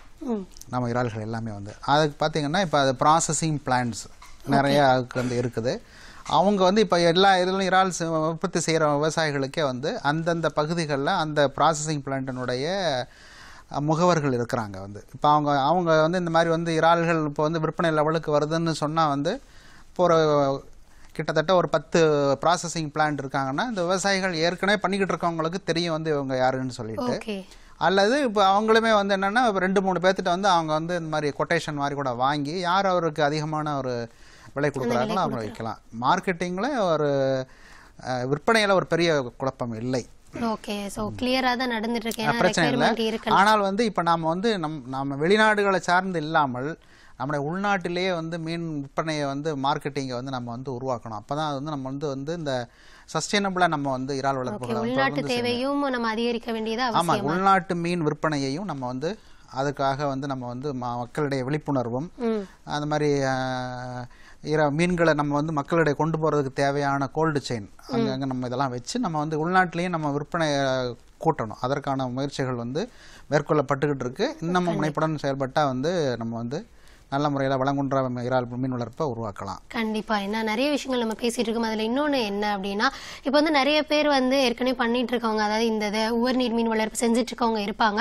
சில பேர் வந்து புதுசா பண்ணணும் அப்படின்னு நினைப்பாங்க. நீங்க சொன்ன மாதிரி அந்த குறிப்பிட்ட பயிற்சி எடுத்துட்டு அதை மட்டுமே செய்யக்கூடியவங்களும் இருப்பாங்க. அவங்கெல்லாம் வந்து உங்களை தொடர்பு கொள்ளணும் அப்படின்னா எப்படி தொடர்பு கொள்ளலாம் சார்? இப்போ வந்து மத்திய உவர்நீர் மீன் வளர்ப்பு ஆராய்ச்சி நிலையத்தை இந்த மாதிரி உவர்நீர் மீன் வளர்ப்பு சம்பந்தமாக எந்த ஒரு இதற்கும் வந்து இயக்குனர் மத்திய உவர்நீர் மீன் வளர்ப்பு ஆராய்ச்சி நிறுவனம் 75 சாந்தோம் நெடுஞ்சாலை சென்னை 28 எம்ஆர்சி நகரில் இருக்குது. மின்னஞ்சல் பார்த்தீங்கன்னா நீங்கள் வந்து டைரக்டர் @ciba.res.in சிபாவுக்கு வெப்சைட் இருக்குது. இதே தான் ciba.res.in அங்கேயும் போய் அவங்க வந்து பார்த்துக்கிட்டு அவங்க இது பண்ணலாம். கண்டிப்பா. ஏன்னா இன்னைக்கு நிகழ்ச்சியில வந்து உவர்நீர் மீன் வளர்ப்பு குறித்து நிறைய தகவல்கள் நம்ம வந்து நீங்க எங்க கூட பகிர்ந்துக்கிட்டீங்க. இன்னும் நிறைய தகவல்கள் இருக்கு. ஆனா நேரம் போதாமை காரணமா நிகழ்ச்சி முடிக்க வேண்டிய தருவாய்க்கு நம்ம வந்துட்டோம். நிகழ்ச்சியில பங்கு கொண்டு உங்களுடைய தகவல்களை பகிர்ந்து கொண்டதுக்கு நன்றி. நன்றி. இந்த வாய்ப்பை எங்களை வழங்கிய நம்முடைய தூர்தர்ஷன் பொதிகை நிகழ்ச்சிக்கும் அறிவியல் வேளாண் பிரிவிற்கும் இங்கு இதில் பங்கு வருவதற்கு எனக்கு வாய்ப்பளித்த எனக்கு இப்போ அனுமதி வழங்கிய என்னுடைய இயக்குனர் அவர்களுக்கும் நன்றி தெரிவித்து ஓகே, தேங்க்யூ சார், தேங்க்யூ. நேயர்களே, இன்னைக்கு வந்து நம்ம வேளாண் நேரத்தில் உவர்நீர் மீன் வளர்ப்பு குறித்து பேசிட்டு இருந்தோம். நிறைய விஷயங்கள் பேசினோம். அது மட்டும் இல்லாமல் நிறைய காலர்ஸ் வந்து நன்னீர் மீன் வளர்ப்பு குறித்தும் நம்ம கிட்ட கால் பண்ணி கேட்டுட்டு இருந்தாங்க. ஸோ நம்ம சென்ற வாரம் வந்து நன்னீர் மீன் வளர்ப்பு குறித்து பேசினோம். அதன் தொடர்ச்சியாக தான் இன்னைக்கு உவர்நீர் மீன் வளர்ப்பு குறித்து பேசினோம். இது தொடர்பான வீடியோஸும் வந்து உடனடியாக நம்ம வந்து யூடியூப்ல பதிவு செஞ்சிடறோம். உங்களுக்கு தேவையான அனைத்து தகவல்களும் அங்கே இருக்கும். நீங்கள் அங்கே போயும் பார்க்கலாம். ஸோ இன்னைக்கு இந்த நிகழ்ச்சியில் கால் பண்ணி கேட்ட விவசாயிகளுக்கும் நிகழ்ச்சி நேரலையில் பார்த்த அனைத்து மக்களுக்கும் நன்றி கூறி விடைபெறுவது கௌதமி.